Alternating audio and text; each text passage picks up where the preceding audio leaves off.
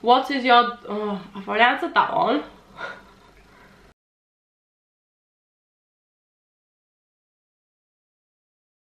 Hey again, so today is absolutely pouring it down with rain in true typical British fashion.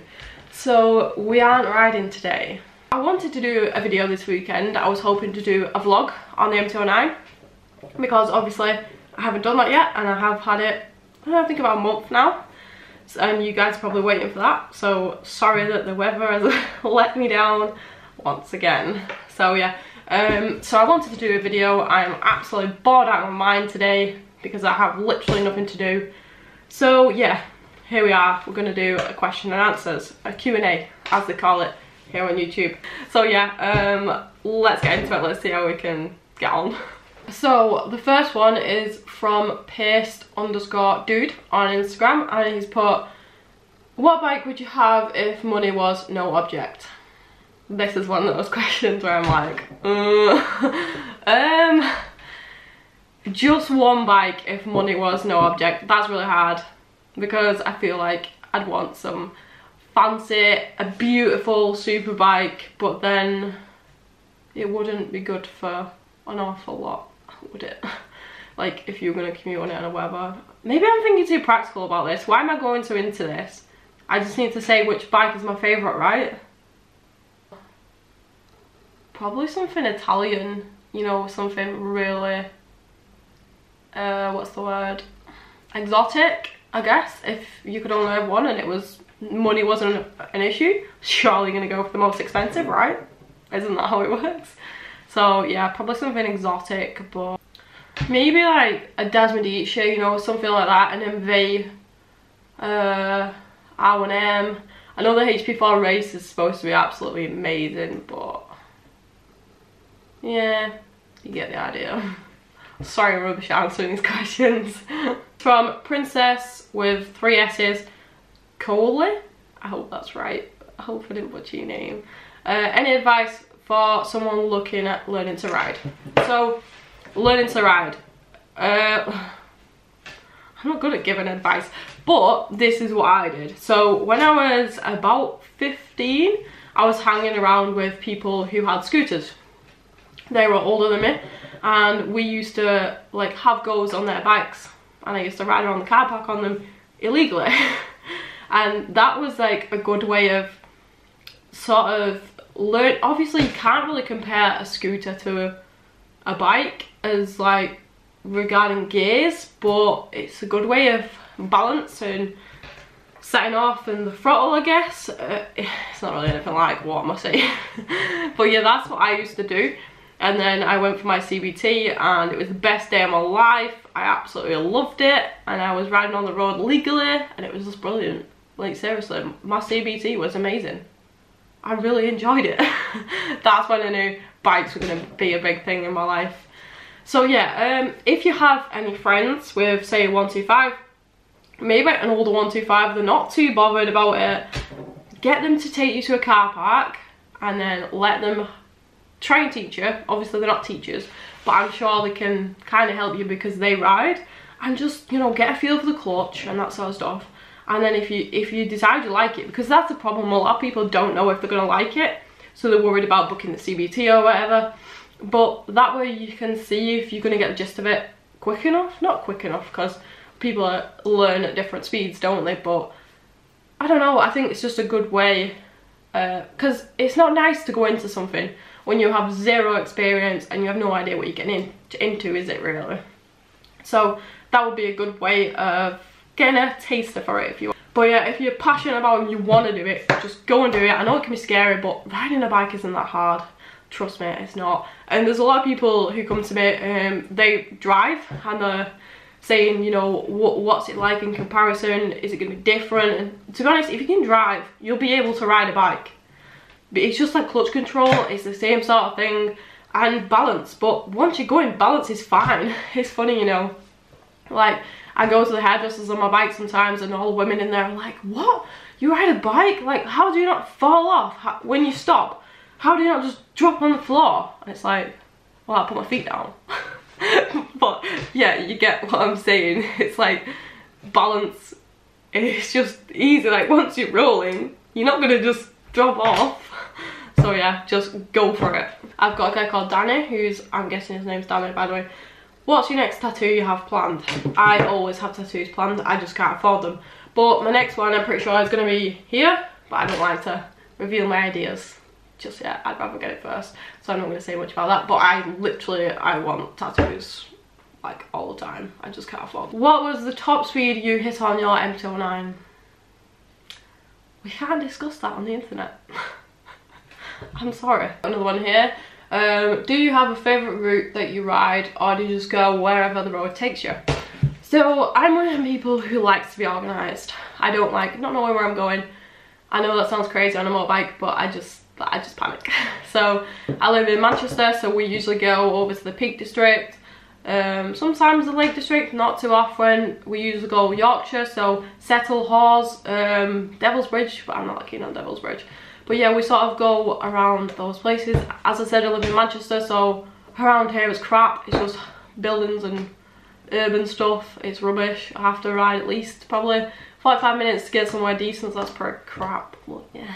Oh, and Wales. Wales isn't too far. It's about an hour and a half away, so it's not too bad, so we tend to go to Wales quite a lot. In an ideal world, what are you doing in 10 years?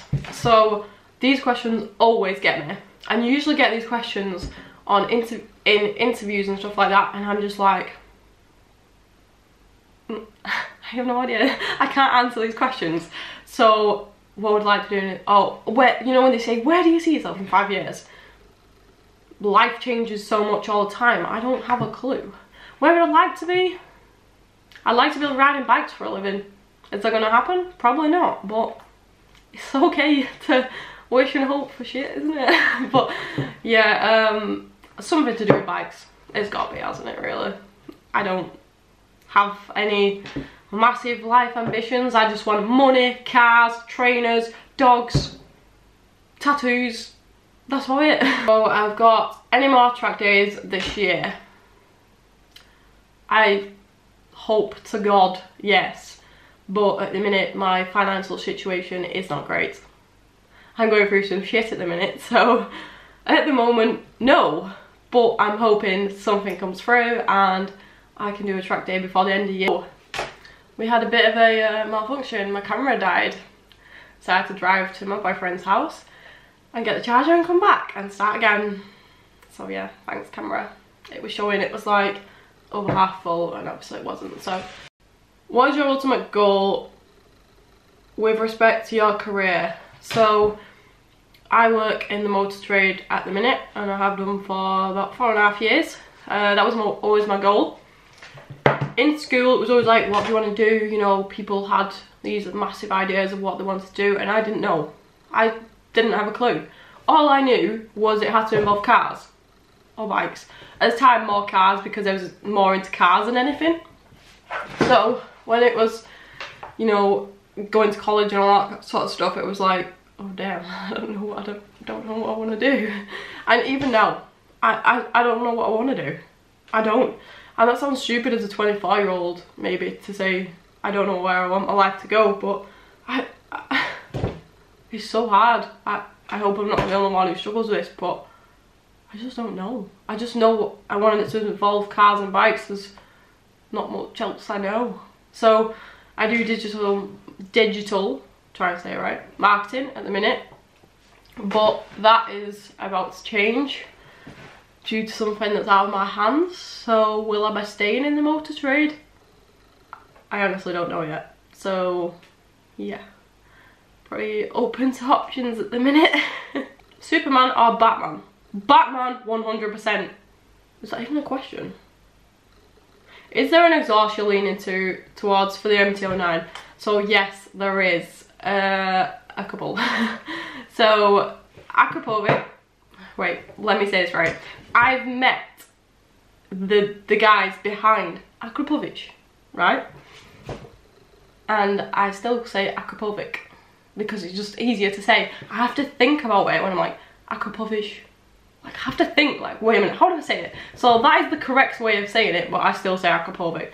I hope they don't hate me for that because I still say that. So yeah, the full system titanium exhaust, which is exactly the same as what I had on my MT-07. I know that sounds amazing because I've had one, and my dad has an MT-09 Tracer and he's got one on there too, so I know exactly how it sounds. So ideally probably an Akrapovic, but I don't know, I'm still not sold on the massive cat underneath. You know how it, when the bike's sat there it looks fine, but when, you know, like on a track day or whatever and you leant over and you can see the underneath, I'm like, ugh, it's a bit ugly.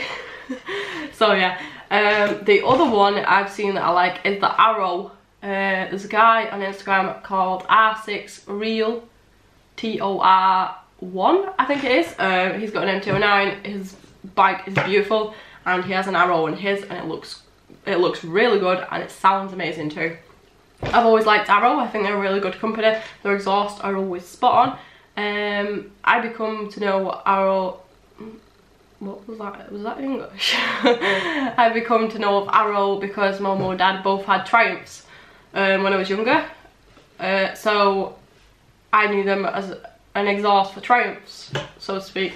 But they always sounded absolutely amazing. But nowadays I think they're definitely branching out, and they're not really known for Triumph exhaust so much anymore, so that's good for them. The other one is SC Project. I'm currently developing a new exhaust as we speak for the MT-09, so I'm looking forward to see what that's like. So maybe that, I don't know yet, depends when I actually see it. And what else is the Yoshimura? They look pretty, I'm not sure if that's how you pronounce that either. I'm just not good at pronouncing anything though, am I? I can't even speak English. So yeah, that might be another good one. They look really nice. What I want ideally is tucked underneath. I'm really picky when it comes to exhaust, like stupidly picky. So it's got to be how I want it, if that makes sense. So it's definitely one tucked underneath that I want really, but again, I'm picky with sound as well. I don't just want to put anything on. That triple engine deserves some respect. It deserves some quality, doesn't it? Let's be honest. Basically, for those of you who don't know, my boyfriend is a TT racer and a road racer, and I've just been asked what he does for a living. So my boyfriend, but yeah, basically he works for Wagon Yamaha as a mechanic. So he's a fully qualified Yamaha mechanic with MOT the lot. So yeah, he's pretty much on his career path and I'm just not. But yeah, that's what he does. So why do you have an MT-07 number plate on an MT-09? I love this question. I think I secretly like trolling people. Like when I did my track day, I had my MT-07 plate on it off my old MT-07, if you saw my Cadwell video, and people were like, oh, you're the girl in MT-07, and I'm like, no, it's an MT-09. But obviously they've just been behind it and saw the MT-07, they didn't click on what it was, and I think it was kind of funny. I don't know, it was a personal reg, it was a present, it's got my initials on there. I just thought I'll keep it. There isn't any MT-09 in my initials, it's actually on a Citroen C4 Picasso. So yeah, if you're that person that owns that car, hit me up. So yeah, I just decided to keep it. It's just nice having a personal reg, I think. And yeah, it's nice to annoy people and get people asking, why have you got an MT-07 plate on it? So yeah, that's the real answer to that. What do you do to afford your toys?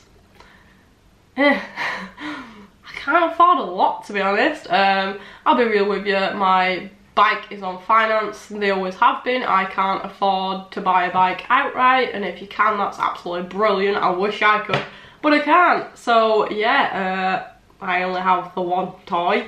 I would love a drag bike as well, but I can't afford that either. So yeah, I pretty much scrape through every month, unfortunately. Probably like a lot of you guys as well. So don't think I'm absolutely wadded with money because I have a brand new bike, because that's not the case. What is your height? I'm 5'9". I was like in primary school, I was the tallest out of everyone. I look like a freak. You know when you'd have like school photos, not the ones of just you, like your classroom and stuff, just ones of you like standing up, I would look ridiculous. Like all my mates were so small and I was just the giant with ginger hair that got bullied obviously. So yeah, I'm pretty tall for a girl, I'd say. Not so much anymore, but still sort of tall. I can ride pretty much anything, so yeah, it's great being tall. What is your dream helmet to own? That's quite a good one, actually. See, but this is what I mean. Unique questions, that's a good one. My dream helmet would be an Xperia 3 in my custom design, probably. It'd be good to have one painted up with like my logo and maybe whatever I wanted, that sort of thing. I'd probably still have 93 on there somewhere, don't worry about that. But yeah, probably my own like custom painted helmet, Xperia 3, of course, by Shoei. What is your most favourite bike that you've ridden? Oh god, it's hard because some of them are really different. So my favourite bike that I've ridden, you know how much I love the GX 1000. For me, that's a beautiful bike to ride. Absolutely seamless. It's just so nice to ride. So for me, that's probably it. But the R1, I rode the 2015 upwards R1, and that was incredible. It's just an absolute animal of a bike. You cannot deny how much of an animal the R1 is. That crossplane engine, when you open that up, it's just like a dream. It's just opening this absolute beast and you're just on for the ride, basically. Honestly, it's absolutely incredible. So between them two, probably. Where is the best spot to watch from the Isle of Man TT from? That's a good one. My favourite spot to watch is if you go up to the gooseneck on the mountain, and then if you go to the next corner along, you'll be in a field. But there is absolutely spot on. It's a left-hander up the hill after the gooseneck, and it's just so close, and you've got all the view of Isle of Man in the background. Honestly, it's just such a good spot. Like, what made you love bikes? So I've had a few questions regarding how I got into bikes. So basically, my mum and dad both rode motorbikes, so it was inevitable I was gonna like them. I've always been a tomboy, so I used to ride BMX and that sort of thing, so it was obvious that I was gonna be into motorbikes as well. How many pups do you have and their names? So we have 5 dogs. Dogs are a massive part of my life. We've always had a ton of dogs in my household, and I honestly, if you were a child that was brought up without dogs, puppies, I feel for you, man. I feel for you. You need dogs in your life. So if you like, I'll show you each one. So this here is Lacey. She's a Chihuahua cross Shih Tzu, and I think she's about 4 or 5 now, but she's a little sweetheart. She's just sort of, she's angry because I picked her up and sleeping, but she's a little baby and she's so cute. This is Poppy. She's a Chihuahua and she's 2 years old. She's also angry because I just woke her up. I'm sorry, baby. You okay? She is the dominant one in the house. She is king dog. Well, queen dog, should I say. This is China. This is our newest addition. She's not even 1 yet. She's an absolute sweetheart. Look how cute she is. She's a Chihuahua again, and she's not looking, but she has one blue eye and she's the cutest thing ever. This one here is Daisy, and she's my absolute favourite.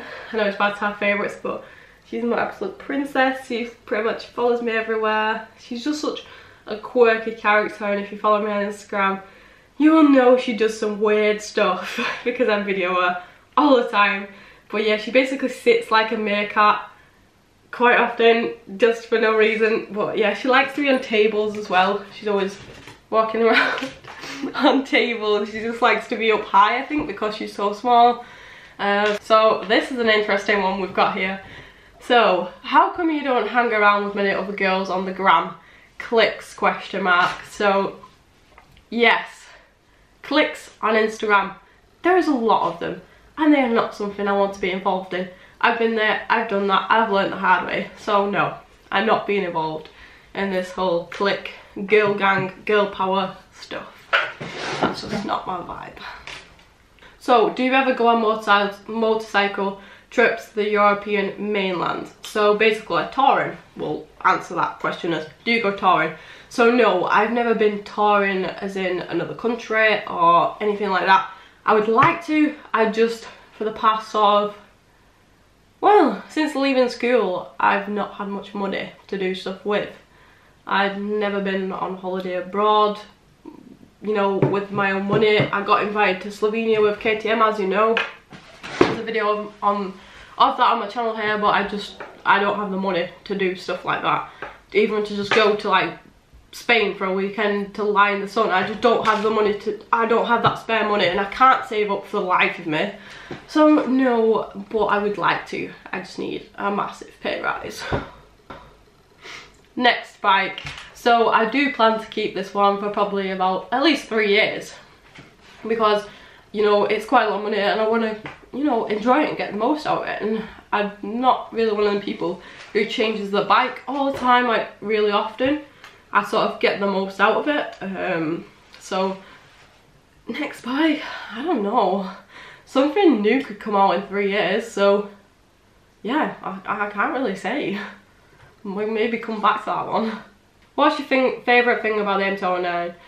The alien looks, the power, the comfort, or something else? So, to be honest, when I first rode the MT-09, I wasn't massively impressed. I wasn't like, wow, that was amazing. I was just like, okay, it's good. It's just like my MT-07, but bigger. So, I guess that sounds kind of weird. Like, why did you buy one, Shaz, if you wasn't really that into it? But yeah, I really like the headlight, to be honest. I know it's a bit Marmite, some people don't like it, but I think it looks mint. And now they've got the upgraded rear light that all looks like the S1000 one. I think that looks mint. So yeah, it's definitely not comfort, because it's not the comfiest of bikes. But that being said, I do like the seating position. It's a lot higher. It's almost sort of like Supermoto style, if you ask me. So yeah, I do prefer that. Oh, I've missed a question. How old are you? But I've kind of mentioned that already. I'm 24. Are you doing any more Cadwell track days in the future? Yes, I love Cadwell. After my first time there, I want to go all the time, just when I have the money to do it. So yeah, we'll be going back there. What do you love most about your SP triple engine? 100%. If you could travel anywhere in the world for a week for free, where would it be? So I've always wanted to go to Japan. I really like koi. You might have seen we have a pond in our garden. My dad collects koi and I really enjoy them. I know that might sound strange because it's just a fish, but it's not just a fish to us. I would love to go to the Japanese gardens, that whole, you know, I just love that sort of culture, so I'd definitely like to go there. But then also, I'm a bit of a sneakerhead, so I wouldn't mind going to like New York and seeing all the, you know, like the massive sneaker shops and stuff. That would be absolutely epic. And see what I mean about being on tables? Like, she just helped herself up here. So yeah. Oh, I've got what's your next mod? So probably exhaust, but I don't know when that's gonna be. So yeah, hopefully exhaust. Oh, MT-10 or 09 SP. So when I got the 09 SP, everyone was like, why didn't you get an MT-10? Well, I can't afford an MT-10, I can't afford to insure one, I can only just afford the MT-09 SP. So yeah, that's basically why. So versus each other, I'd probably go with the MT-10. But the MT-10 is thirsty. Like, it's got a massive drinking problem, so you got to bear that in mind if you're going to get one. Oh, as well, I've got some helmet recommendations. So obviously I don't need to really tell you. Expert 3, that's my recommendation. I'm not being paid by Shoei. I just really like the helmet. How long have you been riding for? So I've been riding for, well, I've got 7 years, no claims. So this is my 8th year of riding. Started as soon as I was old enough. Harleys, yay or nay? Sorry guys, nay. I can see a doggo. Going to use the MT for a winter or get a winter bike. So spit it out. So at the start of this year, I was without a car. So I was commuting on the bike full time for 6 months. And then my uncle got a new car and he gave me his old one, which was only worth scrap. So he gave it to me, which is obviously I really appreciate it. It's not very glamorous, it's not fast. It's a 55 Reg Clio, but it gets me about. So that's what I'll be using in winter, as long as it lasts till winter. Touch wood, you know, I need it to last. I don't want to get my SP dirty. Okay guys, so I think I've covered quite a lot of questions. I don't want this video to be super long because all you're doing is listening to me talk, and we all know that's not a pleasant experience. I have a cold as well as my terrible voice to begin with, so I'm sorry. And if you've made it this far, well, thank you for watching, and I will have a lot better stuff coming up soon. I'm getting a lawn bike on Monday. It's now Saturday, so in a few days. I'm not going to reveal what it is to you yet, but I'm going to have it for quite a while, so I'll be able to do quite a lot of videos with that bike. And if you have any questions on that bike, whatever, we can go through that, so that should be fun. And if you let me know what you think of this kind of video, I'm probably not going to do them often unless you really want me to, but no one really wants to listen to me talk that long. So yeah, if you don't already follow me on Instagram, that's where I post daily, so if you want to keep up to date with me, that's where you're gonna find my updates. So yeah, thanks for watching, hope it wasn't too bad, and hopefully the next video is going to be actually riding, and probably, hopefully, maybe 209. We'll see.